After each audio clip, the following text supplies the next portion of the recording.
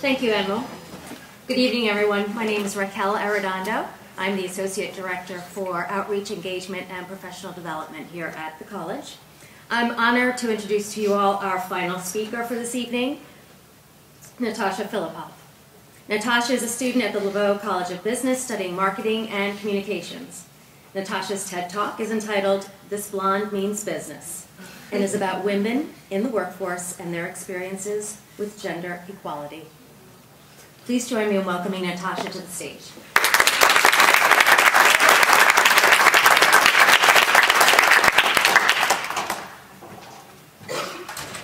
Thanks, Raquel, and thank you to my other mentor, Caitlin Mahone, back there, who both of which who have been so supportive to me throughout the development of this talk.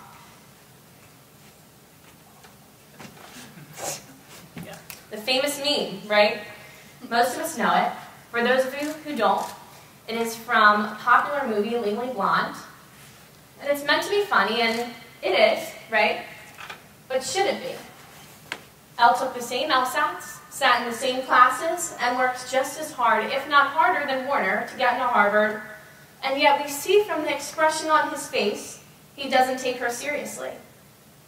It's funny because it's pop culture, and it's meant to be. But it's not, because it's something that I experience every day, or almost every day, in the workforce and the business world.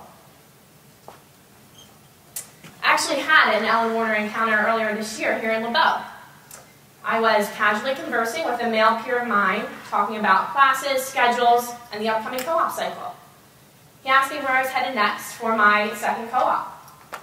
I'd give him an honest answer of the rundown of companies and roles I was choosing between, and he kind of gave me this look. The Warner look. This is the Warner look. How many of you females have ever received it? He told me that he wanted one of the roles that I was selected for. There were so many things he could have said to recognize and acknowledge politely my efforts, but instead he looked at me and said, "It's because you're a girl, and the interviewer liked the way you looked." Right. Not because of my multitude of campus involvement and leadership experience, 3.75 GPA, professional background, civic engagement, personality, interview, skill sets that I'd worked to master to get the job. I definitely got that job offer solely based on the way I look. Exactly, right? This is an example of the ignorance that's perpetuated by others, not exclusive to men in the workforce. It's about time that we really address gender inequality and talk about it. This blonde means business. Now, I bet some of you are sitting there in the audience thinking, oh, poor, blonde, white Natasha. Here she is, right? Getting up here to hear herself speak just to get to speak about how she spoke about herself later. You guys know I'll be on Instagram. Please follow my blog page. What makes me diverse? Guess what? Just like you, I am so much more than my gender and my physical appearance.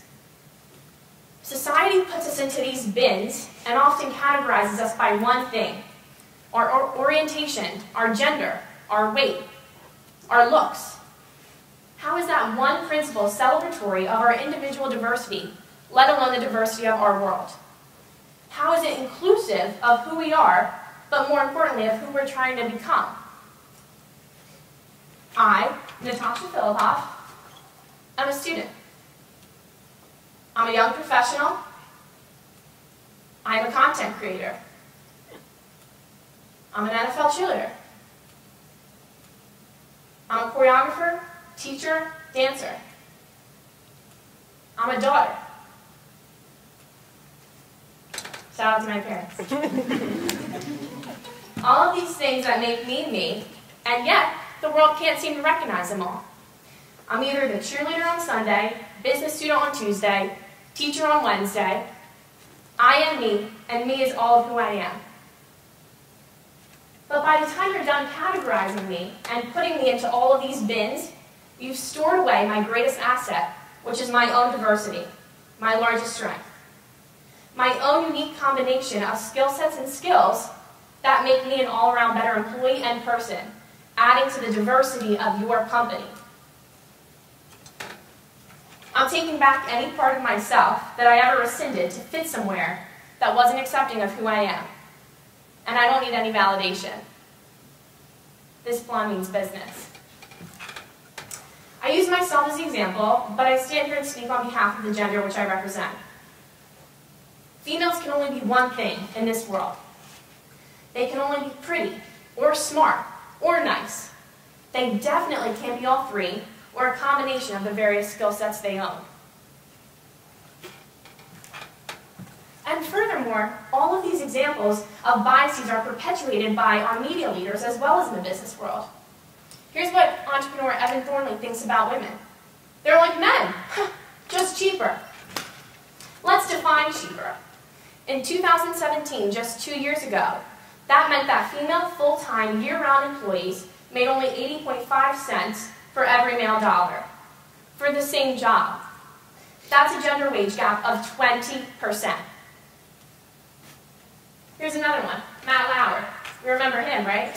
He made some headlines recently. In an interview with CEO Mary Barrett, he said, "You were a mom. Given the pressures of the job at General Motors and your role at home, can you do both well?" I don't know, Matt. Can you? Can you be a dad to your 3 kids and handle your responsibilities? There is that double standard, and especially in corporate America. If a woman has to leave early to tend to her children, she has to practically turn her cheek to avoid the backlash she'll face and criticism from colleagues that claim that commitment to her children makes her less committed to her work. If a male colleague leaves for the same reason, well, he gets home and on his doorstep is a Father of the Year award from www.itsamansworld.com. I mean, this is what happens, guys. Gender equality is defined as treating men and women equally. Same rights, same opportunities, same status. But despite our gender difference, are we really, as the definition cites, equal? Why then are we not treated as so? I was doing some research for this TED Talk, right? What gives me the credibility to stand here before you all and talk on this topic? And this article came up by PwC entitled, "The Female Millennial, A New Era of Talent." I laughed out loud for a good 5 minutes of this. A company as progressive and diverse, with such inclusive initiatives as PwC, and yet, it's ironic. Would you ever see a title, New Era of Male Talent? Yeah, I don't think so. Men in the audience, some of my friends, I'm not criticizing you.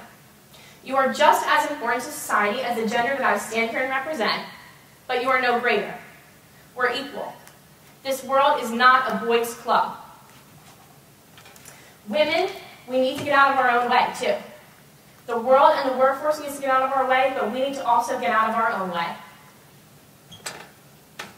In today's society and culture, and with the growing popularity of movements like Me Too and Time's Up, we're demanding change on all fronts, not just the workforce.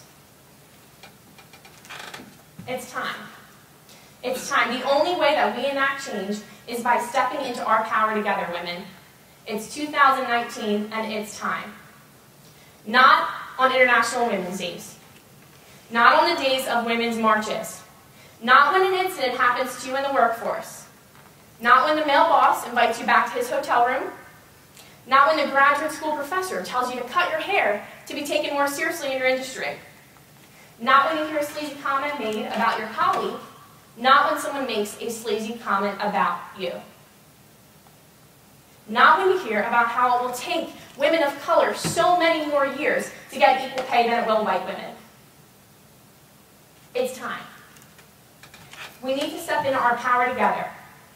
We need to all mean business. Head basketball coach of Notre Dame, Muffet McGraw, is a fierce and tenacious advocate for balancing the scales across all professions. One of my favorite quotes from her is, "I'm getting tired of this novelty of the idea of the first XYZ woman. When is it going to become the norm instead of the exception?" Furthermore, she goes on to talk about this lack of women in leadership. How are we solving this gap? This gap of women leaders, not just in business, but across all professions. And I'll tell you right now, there is no shortage of talented, capable, and more than competent women to fill the same CEO, partner, chairman, boardman position that men are holding. There's no shortage. It's time that we step into that role, women. We are not victims, but the world pegs us as so. We are roughly 47% of the U.S. labor force. We are not a minority. We are 50.8% of the U.S. population, a majority.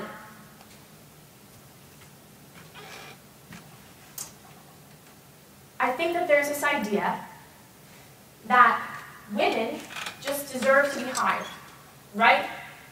Equal representation. This blonde means business, but I am not a fan of the term and commonality of women in business. Women don't deserve increased representation just because. Women deserve the opportunity to be assessed on the same bases and standards as men. We deserve to be heard before we are judged solely based on the way we look when we walk in an interview. I am a proponent for equality in the workforce, not women specifically. And in the words of Comcast Chief Diversity Officer David Cohen, I advocate for equality of opportunity.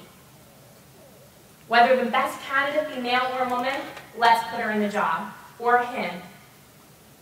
Equality of opportunity, not of one particular sex. Lastly, I'll close with saying that all of the small-minded people, the naysayers, who even after this talk still don't want to listen, I hope that you'll see, as I preview today, that a well-educated, passionate woman can have a pretty substantial impact and opinion, wearing stilettos too. This is just the start of all I have to say, because this blonde means business.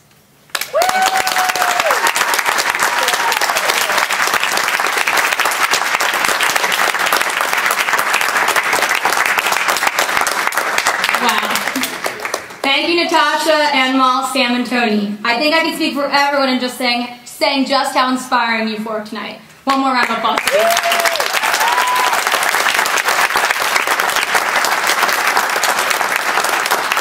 To our current and incoming students, you guys, if you were inspired here tonight to share a little bit about your story, I do have 2 opportunities I want to highlight.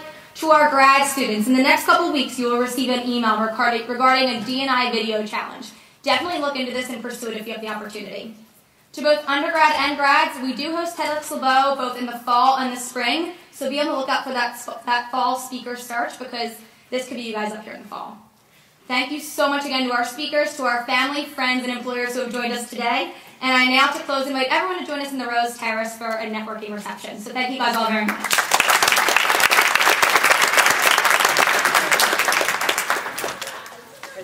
If you're here for the week of undergrad excellence and need stickers, come to the front and I'll get them for you.